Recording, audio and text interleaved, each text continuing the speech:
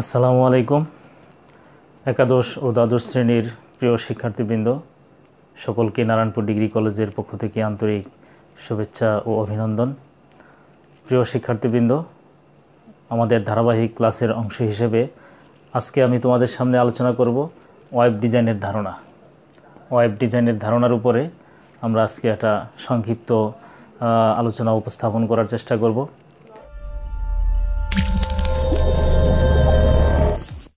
প্রিয় শিক্ষার্থীবৃন্দ, ওয়েব ডিজাইনের এই ধারণার উপর আলোচনা শুরু করার আগে আমি তোমাদেরকে আহ্বান জানাবো, আমার যে চ্যানেলটি রয়েছে এবি পোর্টাল, এই চ্যানেলটি সাবস্ক্রাইব করবে।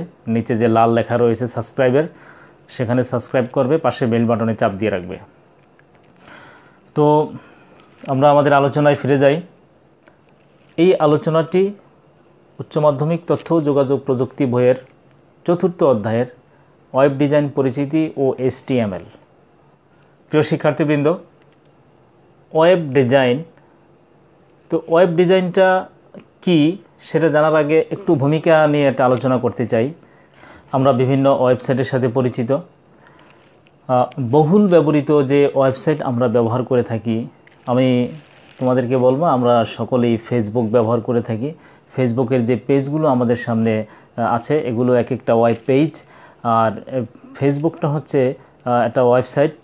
এই ওয়েবসাইট এটা এমনভাবে তৈরি করা যে এতে যে কেউ তার নাম রেজিস্ট্রেশন করে সেখানে একটি পেজ খুলে ব্যবহার করতে পারে। এই ওয়েবসাইটের যে ফেসবুক নামক যে ওয়েবসাইটটি, এটার প্রতিষ্ঠাতা আমরা জানি মার্ক জুকারবার্গ। তার যে মেইন সার্ভার রয়েছে, মেইন স্টেশন রয়েছে, সেখান থেকে এই ফেসবুকের যাবতীয় সকল কিছু কন্ট্রোল করা হয়। আমরা যারা ফেসবুকে অ্যাকাউন্ট খুলে থাকি, আমাদের তথ্যগুলো মার্ক জুকারবার্গের যে অফিস, তার যে মেইন সার্ভার স্টেশন রয়েছে, সেখানেই কিন্তু সব কিছু জমা হয়, সেখান থেকে সব কিছু কন্ট্রোল করা হয়। আমাদেরকে যা লেআউট দেওয়া হয় সেটা মূলত ওখান থেকে দেওয়া হয়। তো এই ধরনের আরও অনেক ওয়েবসাইট রয়েছে। আর এই ওয়েবসাইটগুলোকে নান্দনিকভাবে উপস্থাপন করা হয় আমাদের সামনে। যারা প্রোগ্রামার রয়েছে, যারা বিভিন্ন ওয়েবসাইট ডেভেলপ করে থাকে, ওয়েবসাইট ডিজাইন করে থাকে, সেগুলো খুব সুন্দরভাবে, আকর্ষণীয়ভাবে গ্রাহকের নিকট উপস্থাপন করে থাকে। তো প্রিয় শিক্ষার্থীবৃন্দ, ওয়েব ডিজাইনের ধারণা কি সেটা আমি এখন বলার চেষ্টা করব। তো ওয়েব ডিজাইন হলো, এই যে আমরা একটা দেখতেছি এখানে, আমি কয়েকটা শব্দ এখানে লিখেছি, একটা www, internet, web page, website, web browser. মোটামুটি এই কয়েকটা জিনিস এই ওয়েব ডিজাইনের সাথে সংশ্লিষ্ট এবং একটার সাথে আরেকটা রিলেটেড। এখানে যে www রয়েছে, এটার পূর্ণরূপ মূলত ওয়ার্ল্ড ওয়াইড ওয়েব। প্রিয় শিক্ষার্থীবৃন্দ, এই www এর পুনরূপ ওয়ার্ল্ড ওয়াইড ওয়েব। এই ওয়ার্ল্ড ওয়াইড ওয়েব যে কোনো ওয়েব অ্যাড্রেসের শুরুতে এটা বসে এবং এটা হলো হোস্ট নেম। এই হোস্ট নেমটা, এটার সংজ্ঞাটা হলো এরকম যে www বলতে বোঝায় বিশ্বব্যাপী বণ্টিত গতিশীল ইন্টারেক্টিভ ইনফরমেশন সিস্টেম, যা ইন্টারনেটে রান করে। তো www কি সেটা আমরা জানলাম, যে বিশ্বব্যাপী বণ্টিত গতিশীল ইন্টারেক্টিভ ইনফরমেশন সিস্টেম, যা ইন্টারনেটে রান করে। আর এই ওয়ার্ল্ড ওয়াইড ওয়েব এর মাধ্যমে কোনো তথ্যকে আকর্ষণীয়ভাবে ব্যবহারকারীর নিকট উপস্থাপন করা, আকর্ষণীয় ডিজাইন করা, নান্দনিক কায়দায়, নান্দনিক কৌশলে উপস্থাপন করাটাই হলো মূলত ওয়েব ডিজাইন। তাহলে ওয়েব ডিজাইন কি? ওয়েব ডিজাইন হলো ওয়ার্ল্ড ওয়াইড ওয়েব এর মাধ্যমে কোনো বিষয়কে, কোনো তথ্যকে আকর্ষণীয়ভাবে একজন ব্যবহারকারীর নিকট উপস্থাপন করার কৌশল, এটাই হলো ওয়েব ডিজাইন। যেমন আমরা শিক্ষা বোর্ডে প্রবেশ করি, কুমিল্লা শিক্ষা বোর্ড, ঢাকা শিক্ষা বোর্ড, ন্যাশনাল ইউনিভার্সিটি অথবা ঢাকা বিশ্ববিদ্যালয়, বিভিন্ন বিশ্ববিদ্যালয়ের ভর্তির জন্য আমরা আবেদন ফর্ম সংগ্রহ করি, অথবা সরকারি বিভিন্ন দপ্তরের ওয়েবসাইটে প্রবেশ করি। তো সেখানে অনেক ধরনের ডিজাইন থাকে, সেই ডিজাইনগুলো আকর্ষণীয় হয়ে থাকে, যেটা ব্যবহারকারীর নিকট একজন ওয়েবসাইট ডেভেলপার সেটাকে সুন্দরভাবে উপস্থাপন করে দিয়েছেন। আর এটা আমরা পেয়ে থাকি ওয়ার্ল্ড ওয়াইড ওয়েব যে হোস্ট নেম রয়েছে তার মাধ্যমে। আর এটার সংজ্ঞাটা আমি একটু আগেই বললাম যে ওয়ার্ল্ড ওয়াইড ওয়েব হলো বিশ্বব্যাপী বন্টিত গতিশীল ইন্টারেক্টিভ ইনফরমেশন সিস্টেম যা ইন্টারনেটের মাধ্যমে পরিচালনা করা হয়। তো ইন্টারনেট কি? আমরা তাহলে ওয়েব ডিজাইন জানলাম, ওয়ার্ল্ড ওয়াইড ওয়েব জানলাম, তাহলে ইন্টারনেটটা কি?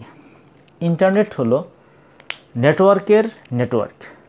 বিশ্বব্যাপী অসংখ্য নেটওয়ার্ক রয়েছে, এই সবগুলো নেটওয়ার্কটাই হলো ইন্টারনেট বা আন্তর্জাল।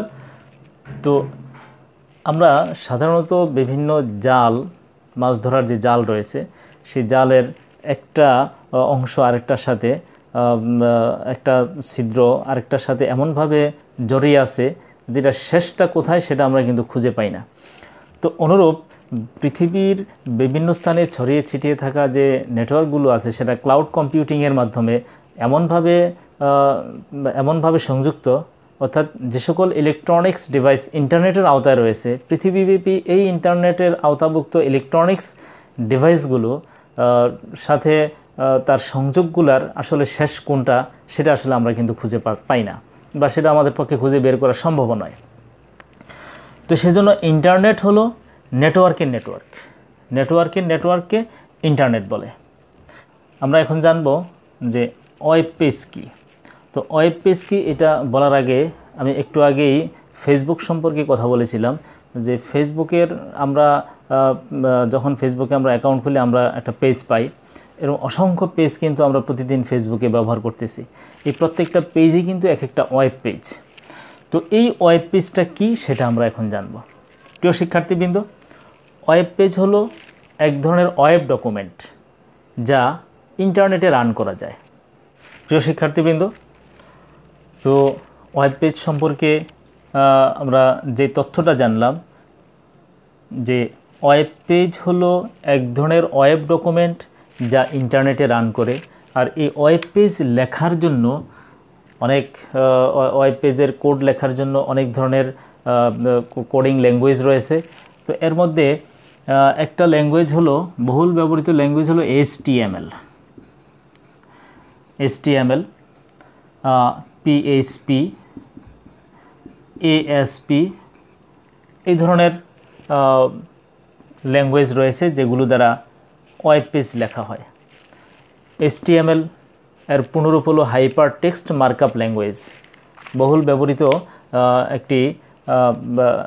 একটি ল্যাঙ্গুয়েজ যেটা শুধুমাত্র ওয়েব পেজ তৈরি করার জন্য ব্যবহার করা হয়ে থাকে। প্রিয় শিক্ষার্থীবৃন্দ, তো এই ওয়েব পেজ তৈরি করার জন্য যে HTML ব্যবহার করা হয়, এর মাধ্যমে বিভিন্ন কোড রয়েছে, এই কোড দ্বারা ওয়েব পেজ তৈরি করা হয়। তো সুতরাং ওয়েব পেজ হলো এক ধরনের ওয়েব ডকুমেন্ট যা ইন্টারনেটে রান করে। প্রিয় শিক্ষার্থীবৃন্দ, আমরা এবার জানব ওয়েবসাইট কাকে বলে। ওয়েবসাইট হলো একই ডোমেনের অধীনে পরস্পর সংযোগযোগ্য একাধিক ওয়েব পেজের সমষ্টি। অর্থাৎ একই ডোমেনের অধীনে পরস্পর সংযোগযোগ্য একাধিক ওয়েব পেজের সমষ্টিকে ওয়েবসাইট বলে।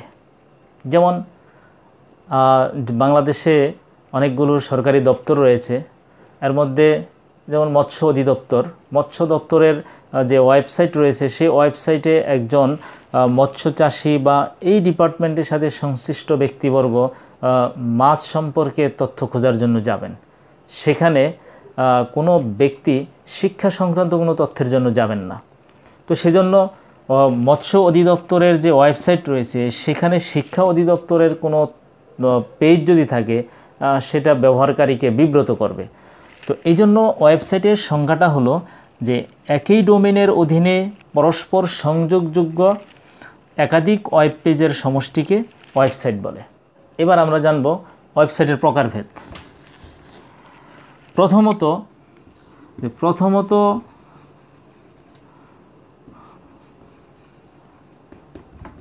প্রথমত ওয়েবসাইট দুই প্রকার। এক নম্বর static website. Static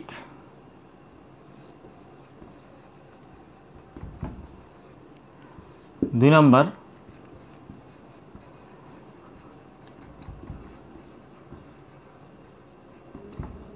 dynamic website. তো স্ট্যাটিক ওয়েবসাইট কাকে বলে? স্ট্যাটিক ওয়েবসাইট হলো যে ওয়েবসাইট চলমান অবস্থায়, প্রদর্শনরত অবস্থায় তার ডেটার মান পরিবর্তন করা যায় না, তাকে স্ট্যাটিক ওয়েবসাইট বলে। তাহলে স্ট্যাটিক ওয়েবসাইটের সংক্ষিপ্ত সংজ্ঞা আমরা জানলাম যে ওয়েবসাইটের ডেটার মান চলমান অবস্থায়, ওয়েবসাইট চলমান অবস্থায় তার কোনো তথ্য পরিবর্তন করা যায় না, তাকে স্ট্যাটিক ওয়েবসাইট বলে। অপরদিকে ডাইনামিক ওয়েবসাইট কাকে বলে? এর বিপরীত হচ্ছে এটা, যে ওয়েবসাইটের ডেটার মান ওয়েবসাইট চলমান অবস্থায় পরিবর্তন করা যায়, তাকে ডাইনামিক ওয়েবসাইট বলে। তো আমরা এ পর্যন্ত www এটা কি জানলাম, ইন্টারনেট কি জানলাম, ওয়েব পেজ কি জানলাম, ওয়েবসাইট জানলাম, এবং ওয়েবসাইটের যে দুটো প্রকার আছে সেগুলো আমরা জানলাম। এবার আমি তোমাদের সামনে উপস্থাপন করব যে ওয়েব ব্রাউজার কি।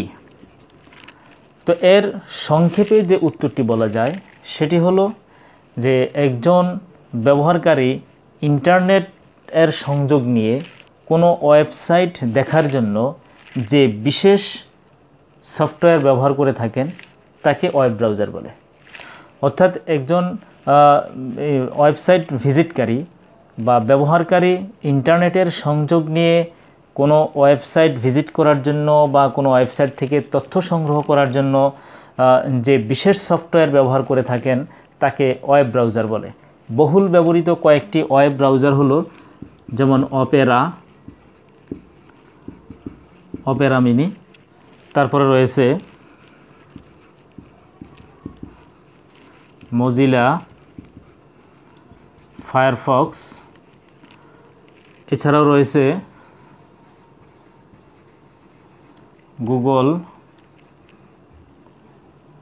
গুগল ক্রোম ইত্যাদি। তো প্রিয় শিক্ষার্থীবৃন্দ, আজকের এই সংক্ষিপ্ত আলোচনায় আমরা ওয়েব ডিজাইন সম্পর্কে যা জানলাম তা হলো যে ওয়েব ডিজাইনের একটা ধারণা, আসলে ওয়েব ডিজাইনটা কি। আমরা প্রতিনিয়তই বিভিন্ন ওয়েবসাইটের সাথে আমরা সম্পৃক্ত হই বিভিন্নভাবেই। আমি ফেসবুকের একটা উদাহরণ দিলাম। এছাড়াও ভর্তির জন্য, বিশ্ববিদ্যালয়ে ভর্তির জন্য, উচ্চ মাধ্যমিক পাশ করে বিশ্ববিদ্যালয়ে ভর্তির জন্য আমরা ভর্তির আবেদন ফর্ম এখন আর সরাসরি আমরা সংগ্রহ করি না, আমরা সেটা ওয়েবসাইট থেকে ডাউনলোড করে থাকি। আমরা চাকরির জন্য, সরকারি বেসরকারি বিভিন্ন চাকরির জন্য আমরা ওয়েবসাইট থেকে আবেদন ফর্ম ডাউনলোড করে সেটা পূরণ করে সেখানেই আমরা সাবমিট করে থাকি। এছাড়া ব্যক্তিগতভাবে অনেকেই বিভিন্ন ওয়েবসাইটের ব্লগের সাথে সংশ্লিষ্ট। তো এই যে তথ্যগুলো আমরা ইন্টারনেটের মাধ্যমে ব্যবহার করে থাকি, আর এই জিনিসগুলা একটা কোনো না কোনো একটা সার্ভারে জমা থাকে, কোনো একটা ডোমেনের অধীনে থাকে। প্রিয় শিক্ষার্থীবৃন্দ, সংক্ষেপে এই ছিল আজকের ধারণা যে ওয়েব ডিজাইন হলো ওয়ার্ল্ড ওয়াইড ওয়েব এর মাধ্যমে কোনো বিষয়বস্তুকে কোনো ব্যবহারকারীর সামনে আকর্ষণীয়ভাবে, নান্দনিকভাবে উপস্থাপন করার কৌশলই হলো ওয়েব ডিজাইন। আর এই ওয়েব ডিজাইনটা যেহেতু এটা একটা হোস্ট নেম, একটা ওয়েবসাইটের হোস্ট নেম হচ্ছে www, এটা রান করার জন্য ইন্টারনেট দরকার। আর ইন্টারনেটের মাধ্যমেই সামগ্রিক ওয়েবসাইটের কার্যক্রমগুলো সম্পন্ন হয়ে থাকে। ওয়েব পেজ হলো এক ধরনের ওয়েব ডকুমেন্ট যা ইন্টারনেটে রান করা যায় এবং এই পেজগুলো কোনো না কোনো সার্ভারে জমা থাকে। তারপরে এই ওয়েব পেজ লেখার জন্য, ওয়েব ডকুমেন্ট লেখার জন্য HTML, PHP বা ASP বিভিন্ন ল্যাঙ্গুয়েজ রয়েছে যেগুলো কোডের মাধ্যমে লেখা হয়ে থাকে। ওয়েবসাইট কাকে বলে? যে একই ডোমেনের অধীনে পরস্পর সংযোগযোগ্য একাধিক ওয়েব পেজের সমষ্টিকে ওয়েবসাইট বলে। আর ওয়েবসাইট ভিজিট করার জন্য যে বিশেষ সফটওয়্যার ব্যবহার করা হয়ে থাকে তা হলো ওয়েব ব্রাউজার। প্রিয় শিক্ষার্থীবৃন্দ, এই ছিল আজকের ওয়েব ডিজাইন সম্পর্কে একটি সংক্ষিপ্ত আলোচনা। তো এখানে তোমাদের যদি কোনো জানার আরও কিছু থাকে সেটা কমেন্ট করে জানাবে। পরবর্তী ক্লাস দেখার আমন্ত্রণ জানিয়ে আজকের মতো এখানেই শেষ করছি। আল্লাহ হাফেজ।